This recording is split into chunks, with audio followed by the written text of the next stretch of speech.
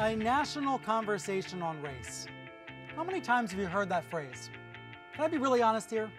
The truth is, we're not having a national conversation on race. We're having two very different conversations, and there's barely any overlap.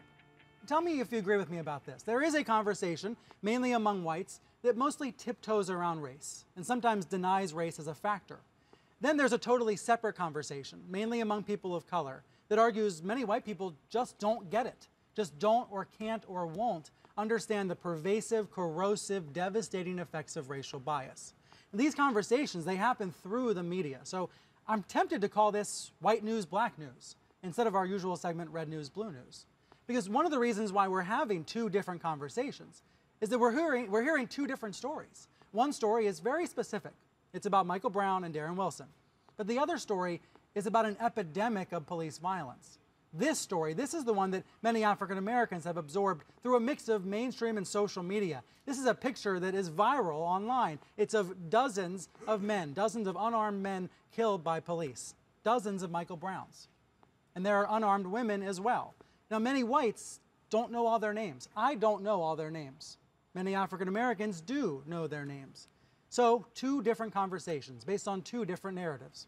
Now, to better understand how and why this is the way it is, let me bring in two media entrepreneurs. Elon James White, who founded the web series This Week in Blackness, and Crystal Wright, who created the blog Conservative Black Chick. Elon, Crystal, thanks both for being here. Thanks, Brian. Elon, do you think I'm right about that? That there's simply a different story being talked about in the African American oriented media and on social media? Absolutely. The big thing here is that we've been dealing with this for generations. This is not the first time something like this has happened. It probably won't be the last time something like this has happened. I mean, we are seeing various people being shot unarmed even now since the Mike Brown shooting. And so the conversation for us is about the fact that this is something that needs to be dealt with on a different level. We can't sit here and wait and continue to ask, please treat us like human beings. And yet somehow when people want to look at this, they want to take out all of the history around it, all of the obvious bias that's been shown, and they just want to look at it from a very stark and cold way. And you can't do that in this situation. Crystal, what is your take on this? Well, I think what's interesting is that for some reason the media, and Brian, I think you did this a little bit yourself, you're lumping all black people in one camp and all white people. I'm black, Elon is black, and I disagree with Elon.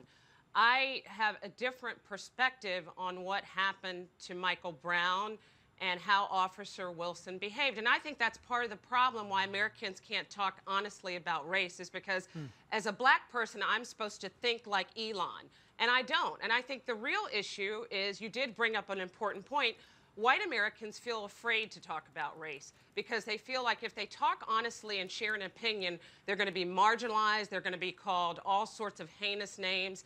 And I think you're right, again, Brian, that we're talking at each other because white people are supposed to think a certain way. Black people are supposed to think another way, and we can't have an honest dialogue. We have hate hurling at us.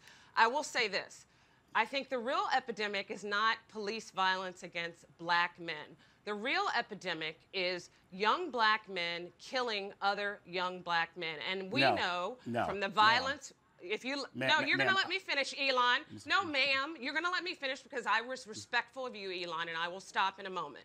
The Violence Policy Center, Brian, said that the biggest epidemic facing black men, and they called it an epidemic, is the black homicides that are being committed against black men, predominantly by other black men. 17 black men are killed each day in this country.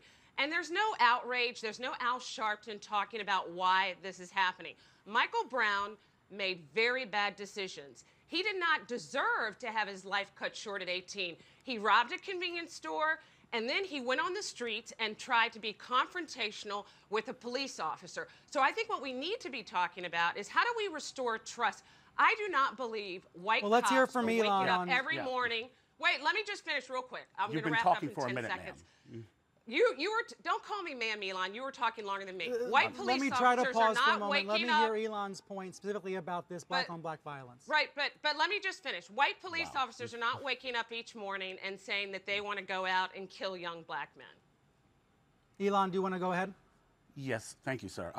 So first of all, the black on black crime thing, Crystal is completely and totally wrong on this because one, this conversation's been happening within the black community for generations. Like if you go to any black community or the black church, there people are having this very conversation around violence within the community. And so, in all honesty, that's really a way to deflect from the issue here. And let's be real here, okay? The fact is, when a cop kills a young black man unarmed, it's a bit different than violence happening within the neighborhood. And to pretend that it's anything else is disingenuous at best. And so, when you talk about this, when you talk about black on black crime, this black on black crime is in similar rates as white on white crime. This is a false narrative that people push in order to derail the conversation around our community still being gunned down by the police. Now, when a police officer who is supposed to protect the community, who's supposed to protect the people in that space, kills an unarmed man, it's a different thing than gang violence or something like that, because this person has been sworn in to specifically protect the community. And when they don't, and when they can't, and when we're still sitting here afraid of state violence, and then in the end, they're going to be acquitted of that. So that means that when you shoot down our young people, that means you get to go walk free and you get to walk away. That's ridiculous, and that's not something that should be tolerated in any shape, or form, or fashion. And yes, me and Crystal definitely disagree on this, and it's not because she's supposed to think like me. It's because she's wrong. Well, let me take you in one other direction because I do want to point out some of the conspiratorial thinking. I mentioned in the last block the misinformation about ABC not actually paying for the Darren Wilson interview. Let me put up one of what was too many ugly racist memes on social media this week. This is one that I saw on Facebook. I'm going to read it to you. A shoe store got looted in Ferguson last night. Everything was taken except the work boots. The work boots haven't been touched. A couple things about that. Right. A, it's obviously racist and awful. Number two, the picture is obviously not from Ferguson. Why is it, and I want to hear from both of you briefly on this, why is it that these kinds of memes, these kind of misinformation memes, have spread so virally online the past week? Well, the fact is that social media is social media, and there's going to be issues like that. There's going to a lot of misinformation around it, like you said, around the idea of even Officer Wilson being paid. That's just part of what happens on social media. Emotions are very high at the moment, and you're going to see things like that. And it's problematic, and we would hope that more folks would stop and take a moment to look and see if this is even true. Because, like you said, that I think we can agree with, right, Crystal? Yes. Yeah, I think, look, social media has a way of fueling people's anger behind computers where they can hide behind animosity and anonymity, right? But I think what's really troublesome to me about the whole narrative is your earlier guest talked about when the camera lens is in the moment. I think people get riled up and they see these images of rioters, the looting that went on. Let's not forget, guys, 60 businesses are now not able to operate in Ferguson and provide jobs to employees. You have businesses that were either completely burned down or destroyed to the point that it's going to take months to rebuild. I don't think that shows respect for a black neighborhood. And I also, well, Brian, and I also want to say but I want to focus on the media, and that's why I've got a role in this. Right, yeah. Crystal, but I'm just Elon, saying, I I'm not appreciate wrong. you both being here. I do appreciate it, and I know the debate's going to keep going online.